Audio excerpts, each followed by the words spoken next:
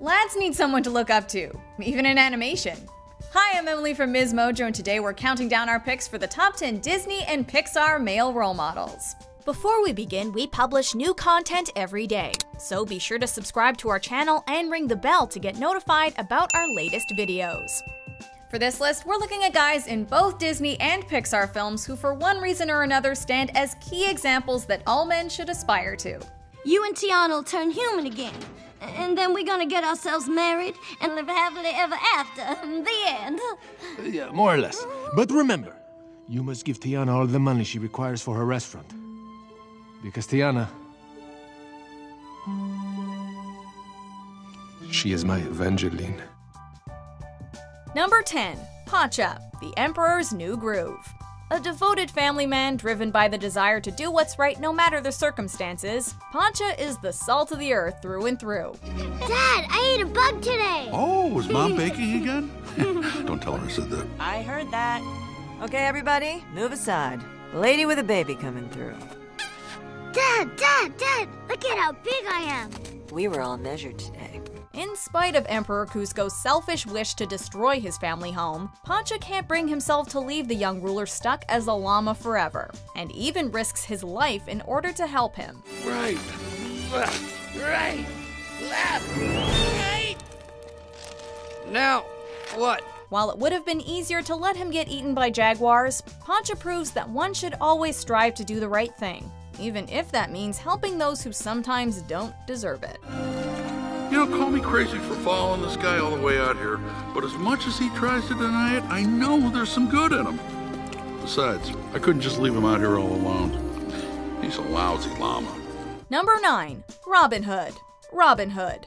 This furrier incarnation of the famous archer may downgrade the evils of the wicked Prince John, but there's still plenty to like when it comes to this fox. Why, someday you'll be called a great hero. A hero? Did you hear that, Johnny? We've just been pardoned. Oh, that's a gas. We ain't even been arrested yet. In a bid to save his beloved Marion, as well as the rest of the citizens under King John's tyrannical rule, Robin rallies other outcasts to stand up for what's right. Marion, my love, will you marry me? Oh, darling, I thought you'd never ask me. Oh, but you could have chosen a more romantic setting. We're not saying you should be encouraged to steal, but giving to those less fortunate than yourself is an age-old virtue that should not be forgotten anytime soon, something the merry men actively encourage. How can I ever thank you? I only wish I could do more. Here. And keep your chin up. Someday there'll be happiness again in Nottingham. You'll see. Number 8. Mufasa, the Lion King. Sure, Rafiki was the one who knocked Simba back to his senses. Ow! Jeez, what was that for? It doesn't matter. It's in the past. But by far the greatest source of inspiration to the future king of Pride Rock was his father.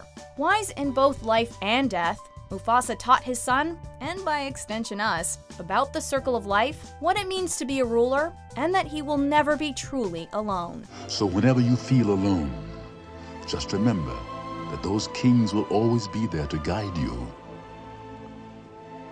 And so will I. Even from beyond the grave, his potent words managed to rouse Simba into accepting responsibility. Look inside yourself, Simba. You are more than what you have become. While we can never truly escape the mistakes of our past, it doesn't mean we should cower away from facing them head on. Besides, who are we to disagree with the voice of James Earl Jones? We are all connected in the great circle of life. Number 7. Tarzan. Tarzan. Aside from showing us how to get into great physical shape, the Lord of the Apes also stands as a great example of how you can still grow to be an exceptional human being, no matter the environment you were raised in. Despite growing up amidst gorillas, Tarzan never turns down the opportunity to educate himself about the modern world. No. I'm Jane. No. I'm Jane. However, he never forgets where he came from and never hides who his true family is. You will always be my mother.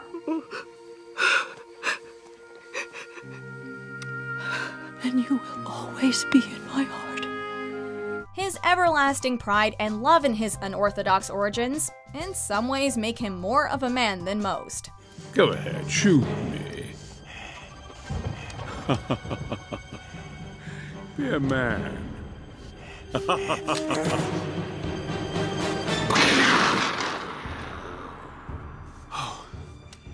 a man like you! Number 6. Eugene Flynn Rider Fitzherbert. Tangled. Not even smoldering good looks and a talent for thievery can help anyone escape their misdeeds forever, even someone like Flynn Rider. After finding himself on an epic adventure with the beautiful and curious Rapunzel, he soon finds her radiant nature enrapturing him. Save what has been lost, bring back what once was mine, what once was mine.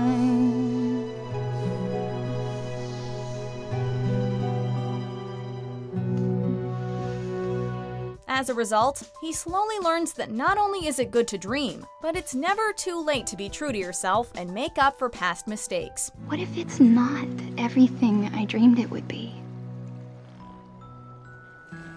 It will be. And what if it is? What do I do then? Well, that's the good part, I guess. You get to go find a new dream. Nobody's perfect, but if a career criminal like Flynn found it in himself to sacrifice anything for the woman he loved, what excuse do the rest of us have?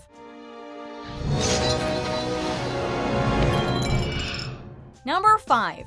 Remy, Ratatouille. Speaking of dreams, this little rat blew everyone out of the water when he went on to defy all expectations with his passion for cooking. And not just any cheese, tome de chèvre de paix!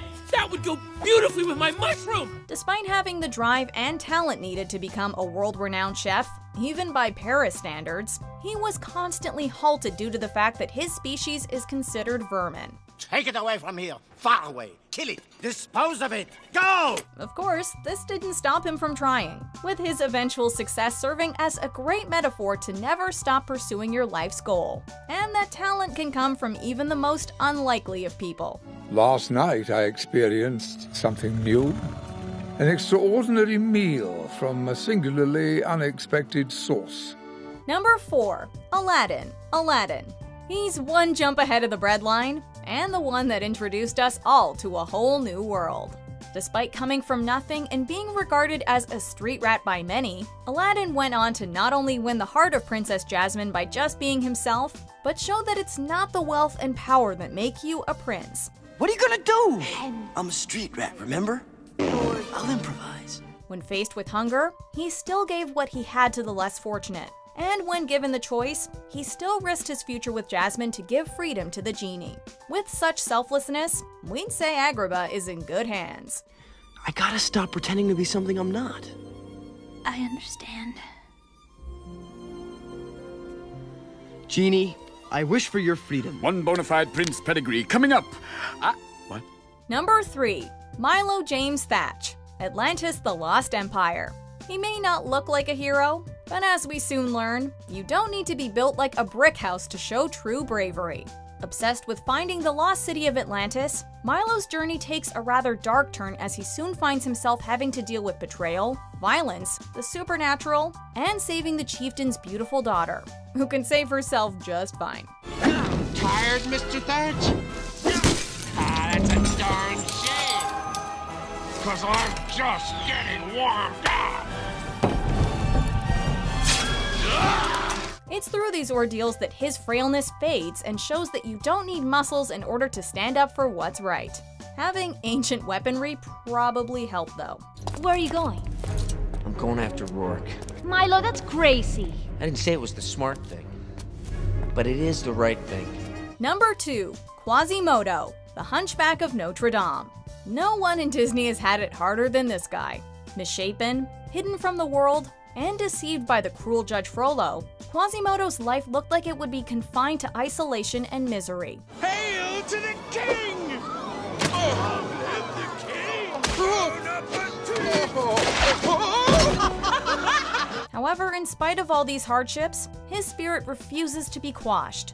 He still sees the good in people even when they abuse and ridicule him.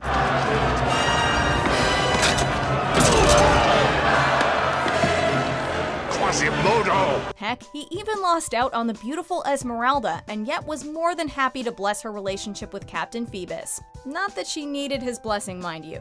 Also, Phoebus is a swell guy in his own right, but there's just no beating Quasi. I will never stop rooting for Quasimodo. He does the right thing not just because he's gonna get the girl, but because it's the right thing to do. Goals. Now he is great, but our number one puts the pocket in PETA. Our programming prevents us from injuring a human being, but we'll take that. But Hans is not a stranger. Oh yeah? What's his last name? Of the Southern Isles. What's his favorite food? Sandwiches. Best friend's name? Probably John. Eye color. Dreamy. Foot size? Foot size doesn't matter. Have you had a meal with him yet? What if you hate the way he eats? What if you hate the way he picks his nose? Picks his nose? And eats it. Excuse me, sir. Look, over in that house is a kid who thinks you are the greatest, and it's not because you're a space ranger, pal. It's because you're a toy. You are his toy. But why would Andy want me? Why would Andy want you? Look at you! You're a Buzz Lightyear! Come on. I think I understand your math assignment. We still have some time to finish it before you test. So first you want to put all the numbers by themselves. See? No matter where she goes or where she lives, she's always gonna be our friend. And we just gotta trust her.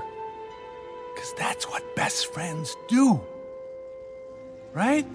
Number 1. Hercules. Hercules. Wonder Boy sure has come a long way. Born to gods yet raised by humans, Hercules spends much of his life struggling to find a place to fit in, something that sends him down the path to try and become a true hero. You're the greatest parents anyone could have, but I gotta know. Along the way, he finds himself tested by issues such as fame, romance, heartbreak, and a literal deal with the devil. Okay, I need an answer like now. Going once, going twice. All right. Yes, we're there, bam. Through all of this, he eventually matures and comes to realize that in order to become a hero, one has to learn self-sacrifice, as well as embrace all facets of their past. This is impossible. You can't be alive. You'd have to be a god? Both his deeds and ideals speak volumes, making Herc one Disney character all guys can and should respect. I always cry when Hercules figures out where he belongs, and also when that Theban guy says, "That's Phil's boy," and then Phil starts to cry. Hercules is the best movie, you guys! Which Disney or Pixar guy do you try to emulate? Let us know in the comments, check out this other great video, and subscribe to MsMojo.